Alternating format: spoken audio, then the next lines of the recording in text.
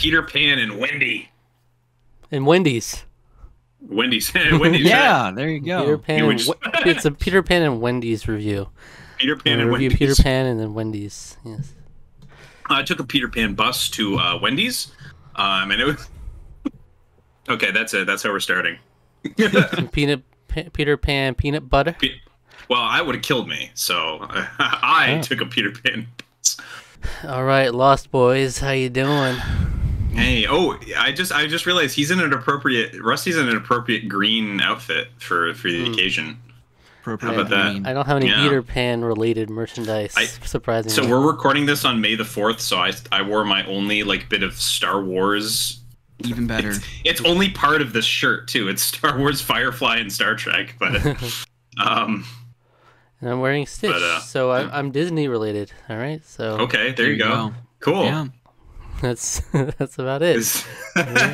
So Peter Pan and Wendy is here. I went to Wendy's. Peter Pan took a Peter Pan bus to Wendy's, so we're here to review that. It was pretty good. It was a decent Wendy's. It was clean, fine establishment.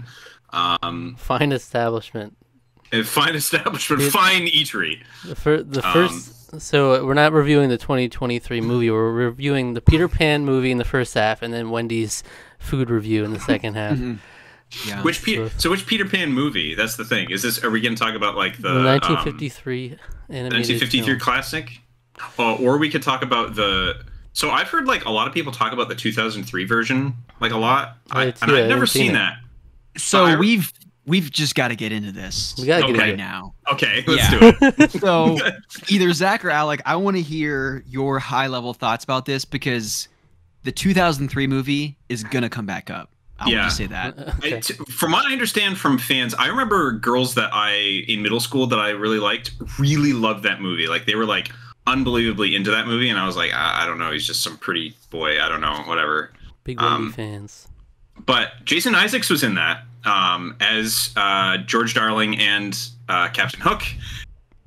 I want to see that. Just knowing that alone now, I want to see that. But high level thoughts. I found this movie extremely confusing, extremely dull, lifeless, boring, and like a giant therapy session through the whole thing. And I really didn't like it. That's pretty much, beat for beat how I felt about it. Before I say anything else, Zach, I'm curious where you're at with this. Yeah, I'm similar. Unfortunately, we don't think we'll have a champion here for Peter Pan and Wendy. But what I did go ahead and do is I never watched the original. The night before, I actually watched the animated 1953 movie. It's been a long time since I have. I love it. It's very fun. It's very maybe a little offensive stuff. I found it incredibly offensive. But okay, it was the 50s, so you can kind of it's a different time. But Disney ensures that they have a prompt before you watch the movie to say, "Hey, this is bad now." They had that. I'm like, okay, let's see how bad this is. I'm like, oh, jeez. That's pretty rough. Oh my gosh! But I did find the original movie pretty charming. I enjoyed it. Yeah. And then I did not like some of the changes they made in terms of story decisions they made with the new one. So I guess it's not straight up Peter Pan now. It's Peter Pan and Wendy. It's not direct reflection of the original, but. So the original J.M. Barrie play, I think in his revisions, Peter and Wendy is one of the titles, or Peter Pan and Wendy is one of the titles for it. Because it has a really long history of, I think it was 1903. It was originally a play. He revised it a bunch of times during its run while it was being produced. It became very well known in the States because of NBC would put on live TV productions of it in as far back as the 40s and the 50s. They would do that. So the musical is a version of it is fairly well known and well established in terms of television history. But then the 1953 Disney film came out, and I feel like that's more or less superseded a lot of that earlier memory, the earlier history of a lot of that. But in any case, Yeah, I almost felt like they should have called this movie Wendy and Peter Pan. Wendy is such or they just go the Cruella route. It's just Wendy. Wendy. Or Wendy's. No. No, because like no shade against I thought the actress was quite good. Me too. I thought she was very good for what she had. Do you know who that is, by the way? I had to look it up. I do know after looking it up. The daughter of Paul W.S. Anderson and Mila Jovovich. Really? I guess the eyes for sure. I could see the eyes. Yeah, definitely. Yeah, facial structure is very Jovovich. I was like, for what sure. do I know her from? She was the young Natasha Romanoff from the Black Widow movie. That was the other thing that I definitely saw her in. Yeah, I knew I recognized her from something specifically, and I guess it was that. But yeah, she's there, which is funny. I forgot that. Oh yeah, they were married, and I guess that's. I don't know if they fell for each other during the Resident Evil movies, or how could they not? It's like 7 movies they did together or something. It's true. Yeah. She was like the thing. So having Wendy be like this girl boss is just like why does everything have to be that way these days? That's just like. I think where I struggle with that is similar to Mulan, similar to Rey in Star Wars. It's this all triumph, no trial, where I wonder. When you watch these movies as a kid, whether it's Hercules or it's something like Mulan, you see this struggle. You see this internal struggle they go through, this journey they have to go through as a character where they struggle a lot. They learn this valuable lesson. They have to rely on other people. It's not just all themselves that they're just born with this superhuman strength. And I see so much of that, some of that at least, in this movie where, I mean, just talking about Peter Pan for a second, from the first time he's on screen to the very end of the movie, he's just this crying, whiny little baby of a kid that you look at the two compared to each other. I mean, just actor to actress, he looks like he's an 8-year-old boy to a 15 to 16-year-old like young woman. And I think the allure of like the Peter to Wendy romance is that there are these two people, like obviously Peter has a lot of maturing to do because he's been this like young boy ever since he has gone to Neverland. That's his whole shtick. He doesn't want to grow up, yada, yada, yada. Wendy doesn't either, but like they both kind of somewhat grow simultaneously aside from each other. They can learn from each other in various ways. And I just feel like for the entirety of this movie, Wendy had to either completely console like this young boy who was struggling and crying and upset all the time, or just step in and save him from Captain Hook, the main villain, when they had this weird, I mean, talking about for a second to interject this Captain Hook and Peter, I guess, were friends, and then he went away and then grew up. And, you know, I don't know. I just didn't understand the whole like meaning behind the original Peter Pan to this one where, yeah, it might have just been called like Wendy in a similar way to Cruella, because Wendy was the superhero from beginning to end, and Peter was this young boy crying most of the time. He literally died. And then like I hated that scene, by the way. That was yeah, I hated it too. Awful. I hated it too. Like oh, and Peter Pan, I didn't like Peter Pan as an actor either. Like I didn't. Yeah, terrible. Yeah, I felt kind of bad because it was like I think I've read it was like introducing him. So like this is like his first sort of big thing, and I'm like, ooh, you maybe get a little more practice first. Like like that's a big. Those are big shoes to fill. Like really, I think, you know, and he was fine for what I just don't. I almost felt like the script was against him. Almost like the acting decisions, sure, but like making Peter this sort of like mopey, it just felt so off. Like Peter's supposed to be boyish and proud and mischievous and boorish and like a little boy. He's supposed to be and not like, and yes, that's not saying that like little boys don't get sad sometimes, because they do. Let me tell you, as a little boy who was sad a lot, I felt that. But it just didn't feel right for like the rebellious side of Peter Pan, which is like, that's the whole thing that appeals to Wendy at all. Like that's why she finds him interesting and alluring, because she doesn't want to grow up. She's like she'd rather, and like that's sort of where that initial spark comes from. It's like why she's so sort of taken with him. And yeah, it just felt so confused. It was like, but so it was like, okay, so she's kind of has that, but then for the most part, she's pissed off at Peter for being kind of a little brat, which is like fine, you know, because he is, but like, it was just like, it was from the get-go, she was already sort of not really into him, like in terms of like initial bedroom scene.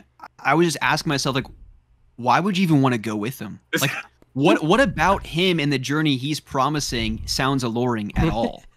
I don't like the hype. It doesn't come, I don't either come through on the screen. Yeah. I just didn't get it.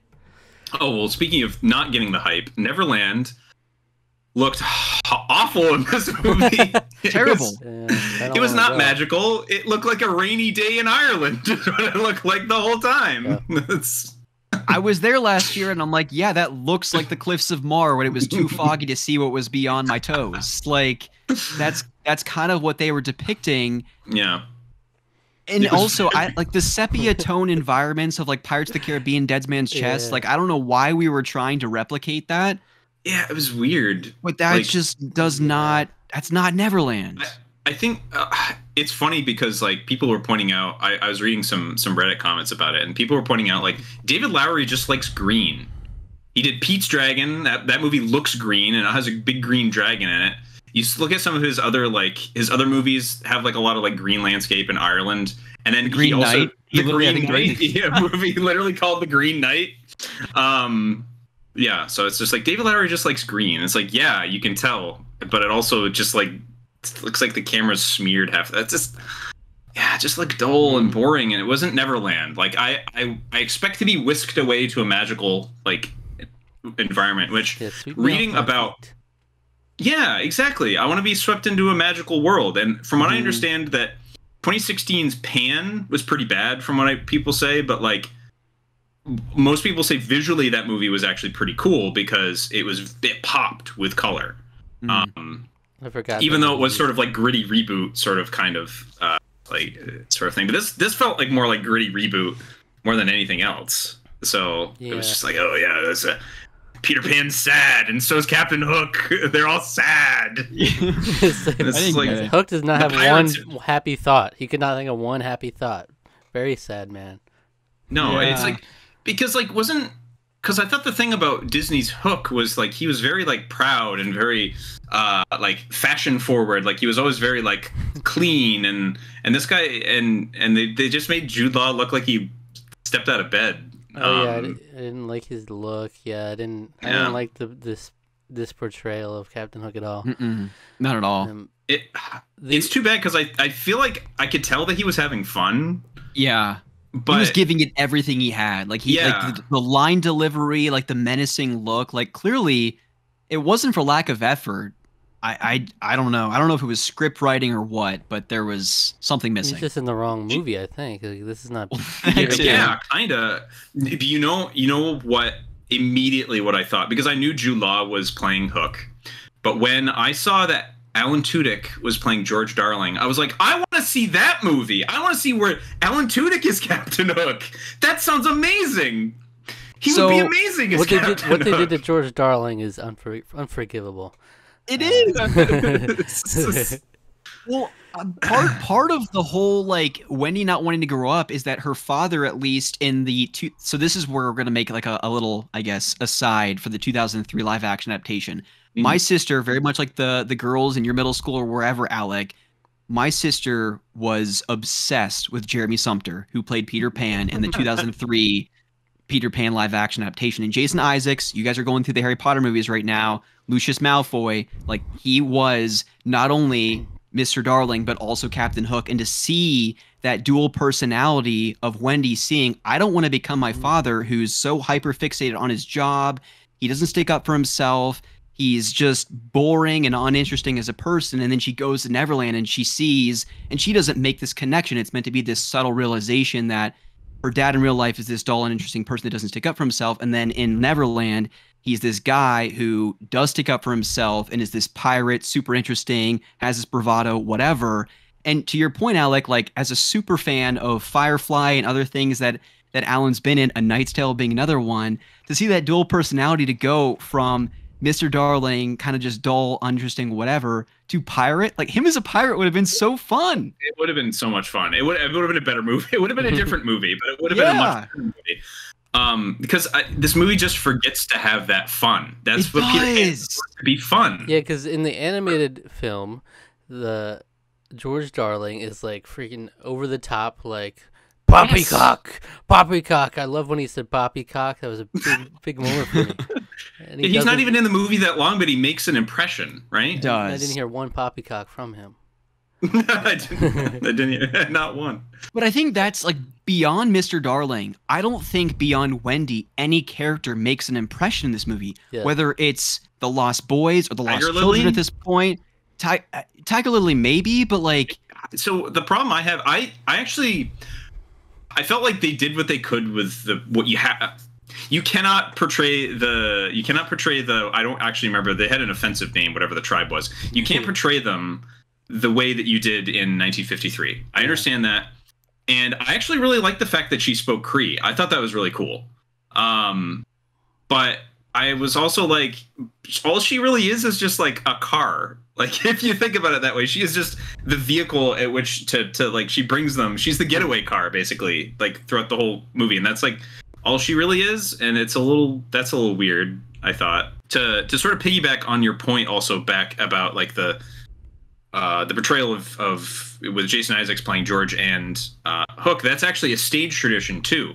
The actor who played George Darling was also cast as Captain Hook, and again, that's a sort of subtle thing to be like, that's what Peter is also rebelling against, a father figure. Like that's and it's like his fight against adulthood and against growing up. Like, and so that's supposed to like already just itself be a connection to the audience to understand like that whole thing. And it's like, no, we can't do that. He has to be an old friend who grew up, and Peter was a huge, massive jerk to, like, yeah, apparently, because he came back and he was like, yeah, you're not a lost boy anymore, go away. And I was like, oh, that's kind of sad. Yeah, Peter Pan was like completely in the wrong here. I feel like he's just, I'm not really rooting for Peter Pan whatsoever. So there is a tragedy to Peter Pan, right? That's sort of like the subtle 1% of the play that like, that's sort of the point, is that it is kind of tragic that Peter Pan never wants to grow up. Like and that's Wendy's realization that it's a good thing to grow up. Exactly. Like the whole play starts with the line, all children except one grow up. And like that's supposed to be, that's the tragic undertone. Yeah. On top of an extremely amount of, like, a lot of fun. That's the it's a fun story. But this is just like, oh, let's make the whole thing sad, and we'll forget to have fun, but we'll just make it sad.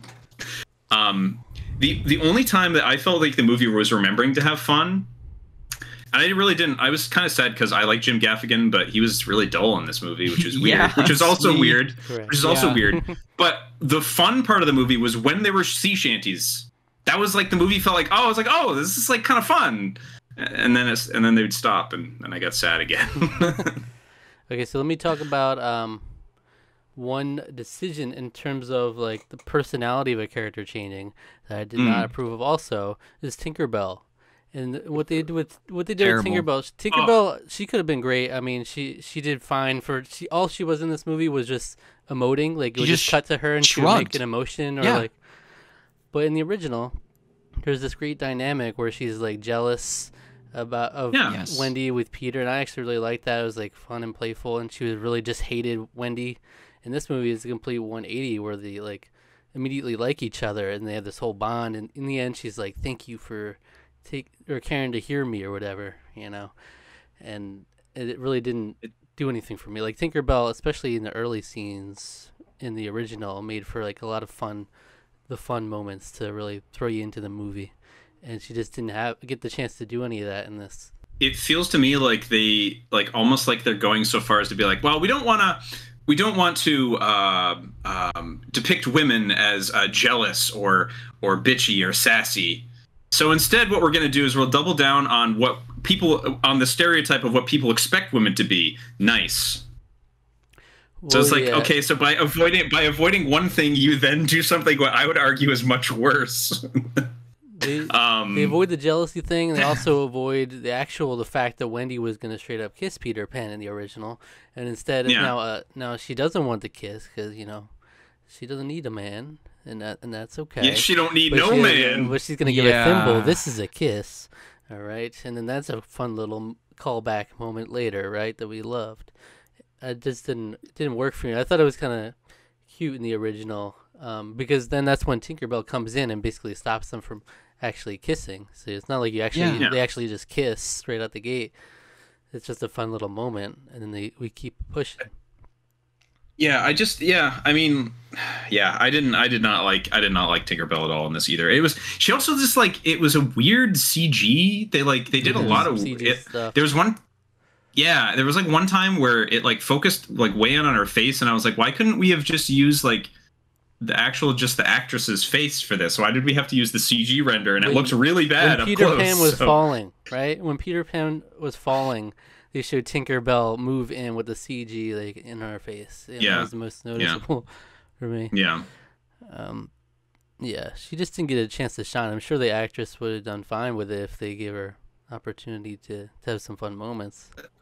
So in my I've never watched Blackish or Grownish, which is what the actress is most well known for. Mm-hmm.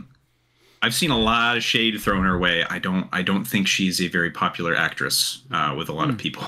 So I don't know. I can't speak to that first and foremost. You can't say on this movie like, all she did, they just made her.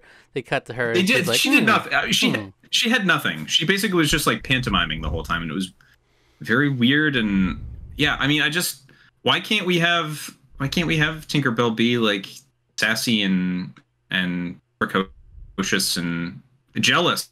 What's wrong with that? I just don't understand why we can't have, like, everyone just has to be like, no, girls can't have flaws. They're perfect the way that they are.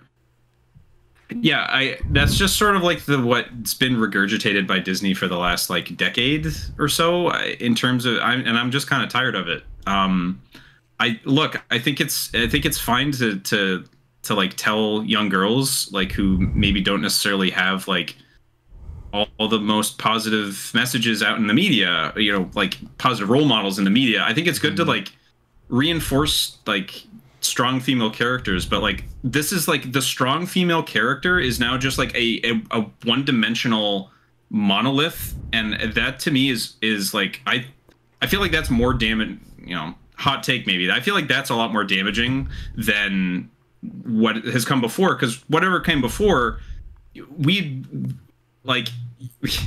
I would say parents have been dismantling that by talking to their children for the last like 20, 30 years. But the thing is like, it's not even just messages for like girls that are like that. Like, we've been making our way in our house. We've been making our way through a bunch of the Pixar movies. And so many of them are like, have that sort of like, Brave had that message, which I guess that's for girls, but Cars 2 had that message as well, where it's like, you're fine the way you are. The world around you is the things need to change. And it's like, no, Mater's a terrible kind of person in that whole movie. Like, he's not intentionally like destroying his friends or just inconveniencing his friends, but everyone else has to learn the lesson that we have to cater to him, and there's nothing wrong with him. We just have to cater to him because he's fine the way he is. And then there was another one that had like, there was another one in this mid 2000s, the 2010s section, which had the same sort of message, and it's like, it's just I'm just tired. I'm tired of it, and like, it's okay to have flawed characters and for them to learn something. Yeah, it's like, I don't know. It's weird. I just think it's weird too. Like that's the insistence of the message that we have to give our children, and I don't like that message for children. I don't think that's good or healthy. And I have a couple other things I wanted to point out specifically. This is a random thing, but the little boy with the bear, he is also significantly less cute than he is in the animated movie. He has like the cutest voice in that movie. He's almost like he's similar to like little version of Luke from Haunting of Hill House, like how he's got like the glasses and he's so cute. In that one, he's got a lot more. He just pops a lot more in the animated movie versus this, and then the two brothers are just kind of there. Yeah, John and Michael, I think. Yeah, the two brothers. Yeah, they're just kind of there. I also thought it was dumb, like when they did that whole the Lost Boys, except there's some girls here. Some girls, yeah. Because it's like, well, okay, but they didn't do anything with it. They didn't even give the Lost Boys like names or anything. Like none of them were. Therein lies like the problem with just the characters across the movie for me is like John and Michael. You just talked about a bit, Zach. Like they're defined by props. the top hat, and the bear. There's no scene you can point to where they had a moment. And in a similar way, the Lost Boys, they don't have names, they don't have distinct personalities. They're just there. They're character dressing. Yeah, doesn't Michael at one point? I think about the ProZD video, which is the reminding me of the climax of the film. Doesn't Michael say "cleave them to the brisket" at one point in the last fight? In the original, like this little boy says, "Cleave them to the brisket." I mean, yeah, they'll have like little one-liners, but to be fair, even in the original, they're kind of like boiled down to like you remember them based on their top hat and the bear. But one time the little boy does go. I would say cleave them to the cleave them to the brisket. I would say is more of a moment than whatever. They didn't get any moments really in this. Yeah, other than sure. Yeah. I want to point out two things. One was the soundtrack was really weird. I really didn't like that at all. There was like the weird where it's like, well, we're gonna have this really cool like version of Tiger Lily and just be like really cool. It's like Native American, she'll speak Cree, and then it was like, and then they had like stereotypical like chanting like Native American howling in the background. I'm like, no, isn't that kind of like weirdly like not like that just felt like very strange to me. Isn't that sort of like going against what you're trying to do? The other thing that I wanted to point out was maybe one of the worst bits of editing I've ever seen in a movie. And that is the circle dissolve. Oh, yeah. The circle dissolve was... I was shocked. I started yelling at the TV. I think my housemates probably thought I was insane because neither of them were watching it with me. I could not... I had to rewind it because I thought I was seeing things. It's like... So after they rescue John and Michael, like Peter like flies back up. There's a lot of weird like quick cuts. Oh, he gets back up. And then Wendy slaps him, and then she gets in a huff. And then there's a circle dissolve to the same scene where they're walking now. Yeah. But it's the same scene. Oh, okay, that stuff. Yeah. And I'm like, what? That's not what you. That is not what you do. That is not the time for a circle dissolve. No, it wasn't okay. A circle dissolve is like a comedy edit. It is. And like I guess they were kind of trying to make a comedy edit there, but it was not. It did not work. That was not the appropriate moment for. Like I was joking with my housemates because I showed them afterwards. I was like, "You have to see this. This is the strangest thing I've ever seen in a movie." And I was like, I almost feel like an optical flip would have worked better. Yeah. I mean, it wouldn't have because that's like almost exclusively used for TV, but that's another comedy edit. But to me, it was almost the equivalent of doing that. Yeah. Oh God, it was. Yeah, I couldn't land at all. Anyway, didn't land at all. Much like Wendy at the end, did not land. Not land. Never land. Never landed. Never landed. What were you gonna say? Something, Rusty?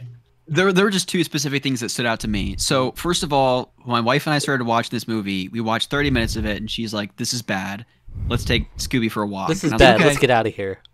So we took our dog for a. We took our dog. Like the beauty of Disney Plus, right? So we took our dog for a walk. We came out. We made some supper. We sat down. Like, let's keep watching this.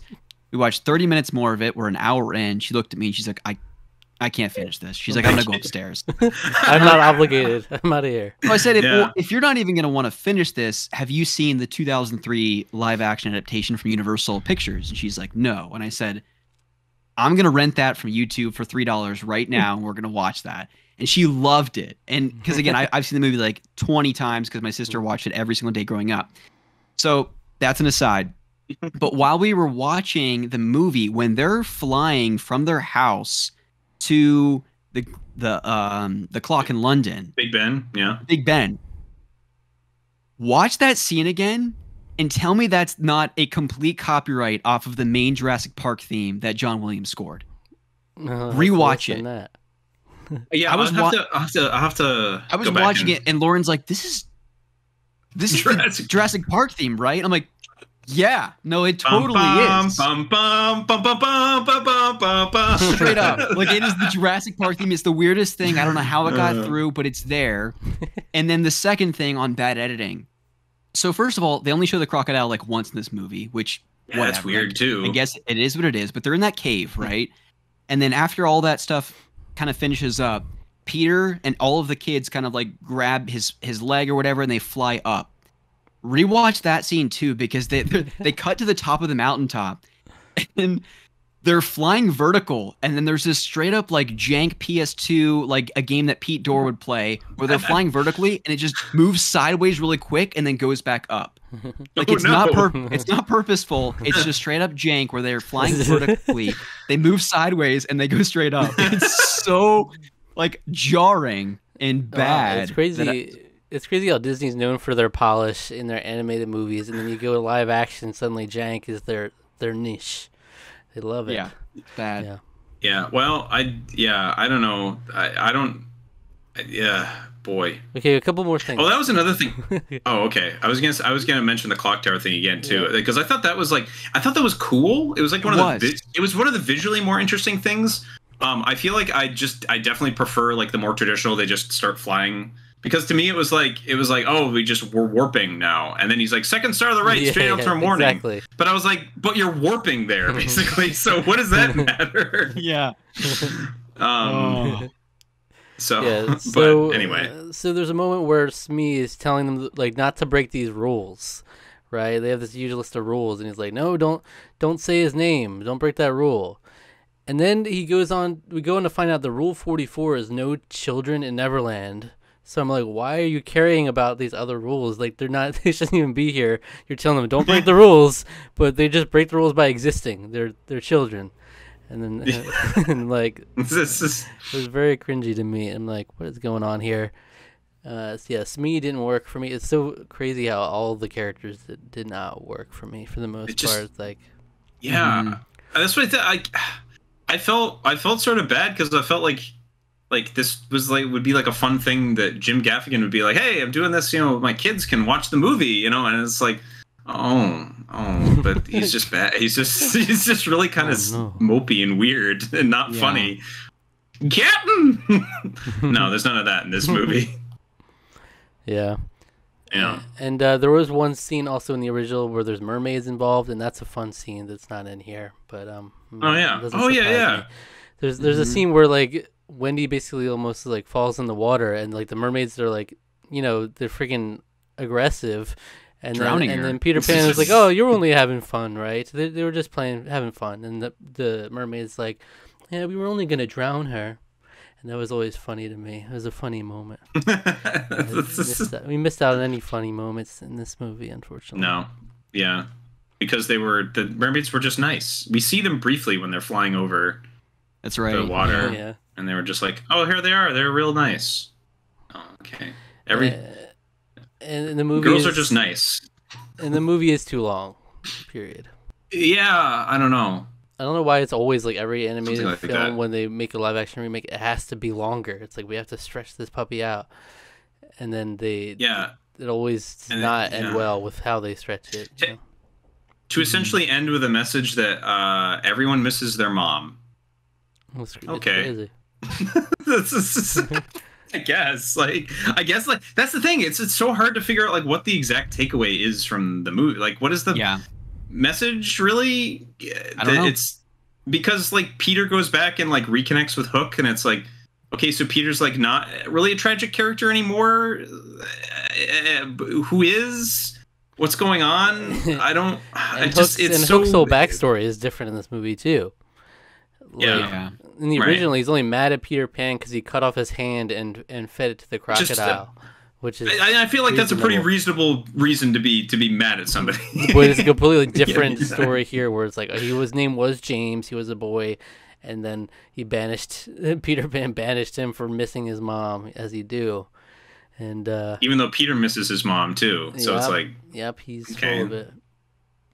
But and that was the whole other thing. That's the whole thing with the Lost Boys. Why they want Wendy is because Wendy is a mother, and that's why they like are like, yeah, you can be our mother, and she's like, I don't know anything about that. It's like, but here it's like, oh, but there's already girls here with the Lost Boys, so like, why aren't they looking to them to be their mother? Yeah. And like, I think the whole, if memory serves, there's a line in the play or the musical, the stage production, where it was like, girls were too smart to fall out of their so girls couldn't get lost because like the Lost Boys could because they're too smart to fall out of their like carriages basically. So boys are too mischievous, they'll get up to no good, but girls are too smart to be lost. And like that's simplistic, but it's kind of like there's like a wry, dark humor to that. That's just like, again, it's just like, no, we're not doing anything with that. Yeah, I did see a couple of comments where it's like, ironically, by including these lost girls, it's basically saying like they're dumber than the other girls, you know, because they actually got lost. Yeah. All right. So anything else, Rusty? No, that's about it. I mean, I think like Pinocchio before this movie, we pretty much hit on it. I don't think this movie had an identity. I don't really think it knew what it wanted to be. And I think it also strips the original from all of its kind of meaningful parts and those fantastical elements of the allure of Peter Pan and Neverland and wanting to go to this world and escape. This movie loses so much of that. It just never really commits to anything. And all the characters just are kind of stripped of their personalities. It's just very boring. It's dull, as Alex said at the top, which is sad. If a movie's going straight to Disney Plus, does that mean they don't have any faith in it? And like, is that a sign now? Isn't it weird that they would do it with a director like David Lowery, like who's like his films are very polarizing. I'll give you that, but like he's kind of like a little bit of like a critical darling at least. So isn't that kind of weird that they'd just like let's throw his movie on Disney Plus? I don't know. I mean, me and Rusty liked Lady and the Tramp. I don't know if that's the common opinion. But the past two movies back to back. I don't know. I did not like Lady and the Tramp. Disney straight to Disney Plus, and they're not good. So I mean, if we have one more Disney Plus exclusive, I think that's a definite pattern to Shrek. If it's bad. Yeah. Well, I will say, regardless of Disney Plus or straight to Disney Plus, I really enjoyed Pete's Dragon. I don't know if either of you have seen that movie. I've heard really good stuff about it, actually. Yeah, I have really heard that it was actually pretty good. Super wholesome. I think it's filmed well. The acting is pretty spot on. I mean, it's really well done. It's a lot of fun. And if memory serves, I think the lead boy was somebody that my nephew knew. Oh wow. Yeah. Which is I thought was I could be remembering that incorrectly, but I seem to remember that my brother saying something when Pete's Dragon was coming out that like. Abel knew the like lead boy in that. Like they interacted in some way. I don't remember what exactly, but that's really cool.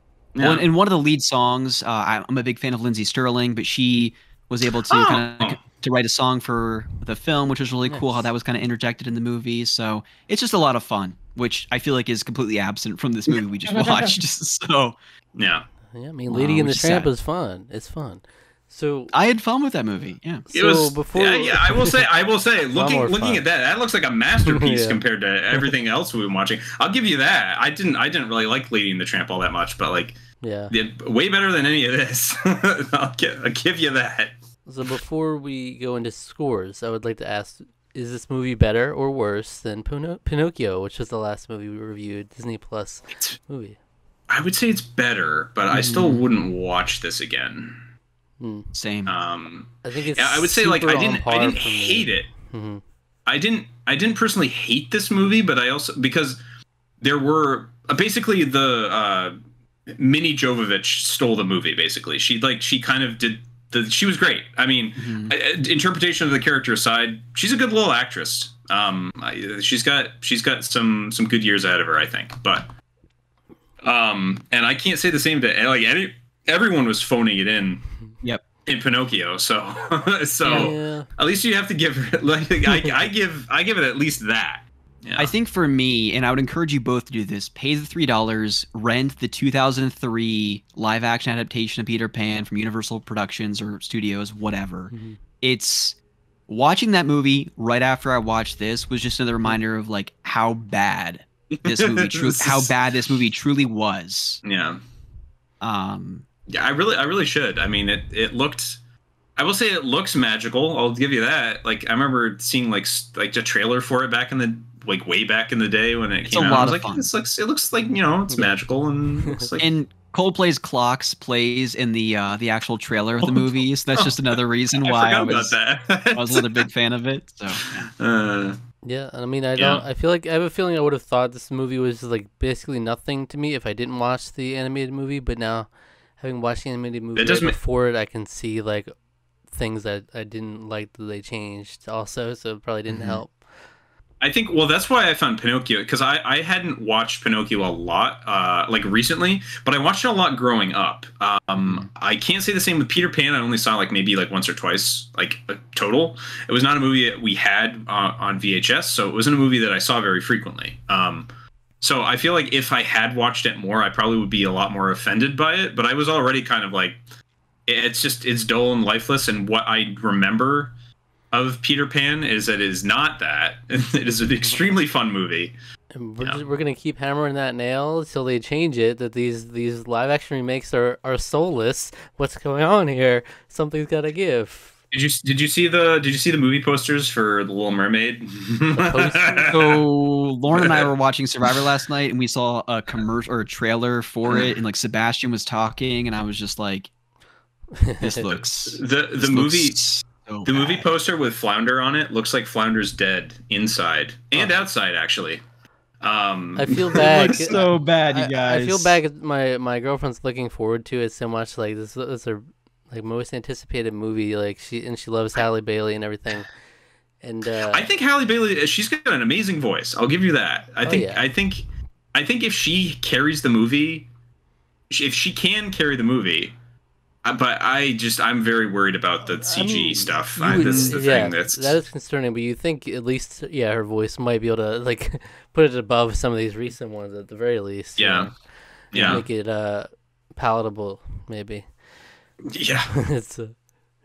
All right. But we'll see.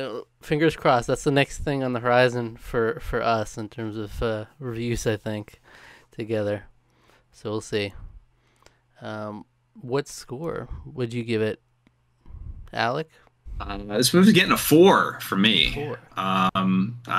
Is boring, mid, lifeless. Mini Jovovich again, very good. I thought she was good, but she can't carry the whole movie, unfortunately, and especially when a movie that has Peter Pan in the lead of the thing. And I feel bad for that kid saying it because he's kind of a new actor, but man, he was not very good. And I would not follow him anyway. No, absolutely not, Nor that Tinkerbell either. I would be scared. I'd be more scared by her than anything, to be honest. But yeah, I don't know. There's just all kinds of. It was, like I said, it's confusing messages, and like I just don't understand the point of these anymore, if there ever was one. Yeah. Other than just to make money, but like you can't be making money with this when you throw it on Disney Plus. There's no way. People are not buying a subscription to watch Peter Pan and Wendy. So it's like, can you imagine? Oh yeah, I can't wait to get a Disney Plus account to watch this. And Pinocchio. Oh boy, it's sad. Rusty, what score do you give? So literally at the top of my notes, overall, bad 4 out of 10. That's what I put at the top of my notes. 4 out of 10. I thought Alec was gonna maybe coming in at 5, but yeah, I was locked in at 4. I gave Pinocchio a 3. I do think this movie does some things better. That's really relative. I mean, I just like Alec, like you've said, Zach, I'm never gonna watch this movie again. I wasn't thinking about it after I watched it. It took everything within me to go back to it because my wife said after an hour, I'm not finishing this movie with you. So I'm not doing any reviews. So Lauren is such a trooper for sticking even in that long. I'll tell you. It's like, I was like, for Tarqaron, I have to finish it. You did it for us. That's so kind. Yeah. I will tell you this. I'm never going to watch it again, but I am going to show people that editing thing for the rest of my life because I'm like, you need to see this. like it's just so bad. I can't get over it. And Alec and I have to go back to watch just to hear the Jurassic Park theme in there. So do it, please. Yeah, we are gonna have to do that. Yeah. Yeah. So last time we were all in sync with 3s for Pinocchio. This time we're all not in sync. I'm giving it a 3. All right. Okay. Wow. All right. Well, Zach had the extra offense for having watched the classic right before this. That's fair. So I feel like if we had done that, yeah, I probably would be down there with you. I almost feel. Yeah, I mean, Pinocchio, I didn't have that at all. So I was like, let me try a different perspective here. So what's that Tarqaron score for us? I don't know what that average is. 366, 375 or something. I don't know. Yeah. 4 plus 4 plus. So Don't trust the accountant. 3.67. Yes. Yeah. Okay. Tarqaron Yeah. Don't trust score the don't 3.67. don't trust the guy who has to do this. Yeah. For a For living. his job. For a living. Yeah. I was just adding. I was thinking the wrong 3.66. numbers. I was like, oh, there's 2. I just assumed there was 2 3s. I'm like, what? All right. Yeah. Nope. You got That's not what It's happened. a classic That's Tarqaron score of 3.67. classic. If there's ever been one. Is that a That's unique true. score? Is that a unique score that doesn't exist? I don't know. I think it might be. I think that might be a unique score to us now. Oh, It's hard to get those. that's yeah. Not in a good way. I No, mean, come on. you could bump it. You could bump it up to a 3.69, right? Can you do that? No. Okay. Good. Well, I tried. So yeah, rough trend for us recently. I mean, hopefully the next one's a little better. You know, it's rough out here. A Little Mermaid's next. That's only like a month away too, which is kind of crazy. Yeah. Which really does feel like they just dumped this because they didn't know what to do with it. So It's almost like I think you we really shouldn't need have to made it start- begin with. Yeah. Well, they shouldn't have. No. Yeah. It shouldn't have happened. a waste of money. Waste of money. What were you about to say, Rusty? Something about what they should have? I said, what we They should should- start doing is going back and reviewing some of the good ones. Jungle Book, We Beauty need and to, the I Beast. know. I've never seen Cinderella. Aladdin yet, so Oh, okay. Cinderella. I- I thought was Chris Pine, good stuff. Cinderella was quite good. And wasn't it actually? Wait, wasn't it James Marsden? Oh, it was. You're right. Yeah, Yeah. Chris Pine was in Into the Woods, I think. Into the Woods. Yes. Yeah. And I mean, Dumbo was awful, but I think that would be a fun one to talk about. I was bringing that up. I was talking about that, just Disney live action stuff, and then someone mentioned, wasn't there Dumbo? And I was like, yeah, my friend Zach saw it. He said it was awful. And like that's a clear it would have definitely been straight to Disney Plus now. It's I saw that in we saw theaters, that in too. theaters, yeah. Ugh. Oh no, you both saw that. Like in imagine theater? seeing Peter Pan and I Wendy never in saw it. theaters. You know, it's Imagine if we had to go to the theaters to see that. Well, Lauren was like a huge fan of Dumbo growing up, so we went to the theater and we all drove separately. Ryan was there too, and her mom like got out of the car with like Dumbo plushies that she gave all of us for coming. No. It was like this big moment where we all got to like relive a childhood thing for Lauren, and everyone walked out. It was like that. Yeah, that was bad. they're throwing your plushies in the trash. Yeah, no, I still hate have them Dumbo. somewhere. But yeah. I hate Dumbo now. Look what you did. But that's a classic movie where it was like it's a short movie and they blew it up like 3 times the length and Yeah, it's, into a monster. Yeah, the original Dumbo's like 60 minutes, I think. Yeah, Something like that. It's like 60 minutes long, 65, something like that. which is So. where it should be. You know. All right. Yeah. Well, that's gonna be it for now. Rusty, what video would you recommend our viewers watch in the meantime? so not a favorite across the board, but favorite for me is even strong words to say, but much better than this. Go and watch the Cruella review. I think it's at least a little bit better than this. I would say, I would much prefer, Definitely even better though than this. overall I didn't like that movie like a ton, but I liked it a lot more than this. I'll give you that. The third of the movie that I really liked, I was amazing, and I wish I would have taken the whole movie of that. And so I hope they do that with whenever they make a Cruella 2. Mm-hmm. I hope they double down on the Devil Wears Prada stuff, because that was awesome. That was like my favorite part of the movie. So, And Rusty, thank you for joining us. Where can everybody find you? Of course, always a pleasure. You can find me, the Otaku Brothers podcast, on all your favorite podcasting platforms. You can also find me on Twitter at ReLewis2011. All right. cool. All right. Well, and everybody, thank you for watching and sticking it through with us. If you enjoyed this review, subscribe to the channel, like the video, leave a comment, and if you do, we'll be sure to read it in the next episode of the Tarqaron podcast. All right. All right. Hit the notification bell and click the link in the description for our social media. All right now.